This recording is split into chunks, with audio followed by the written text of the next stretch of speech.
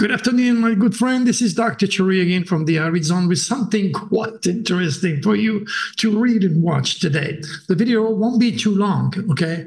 But the newsletter has something you really, really want to enjoy, especially all the pictures. I spend hours writing it for your entertainment and for your education. So without any further delay, let's go into it. And that is the title. After risky spine surgery, the surgeon told me not to plan any travel. Here is what happened when I didn't listen. There you go. That's me. I was in Cannes at a specialized spine surgery clinic.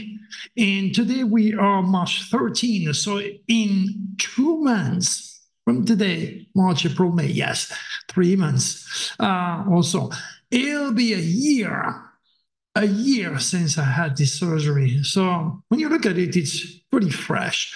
Of course, the story came from CNN with that young lady here who did what I did, but nothing close to what I did.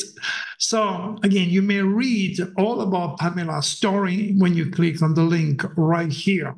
Okay. And as I said, in my case, I took some serious chances and paid a severe price for it. My story is under there.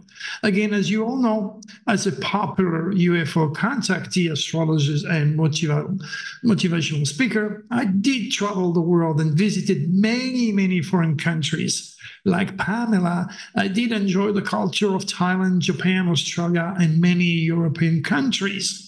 Okay, now following my surgery in May 2023, my friend surgeon told me very clearly, Louis, do not fly or even drive long distance for about 6 months. If not, you may pay the price, you may suffer.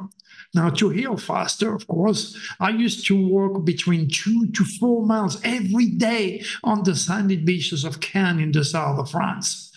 After 3 months of healing at home, I felt good enough, and I flew back to the US a week after July the 4th.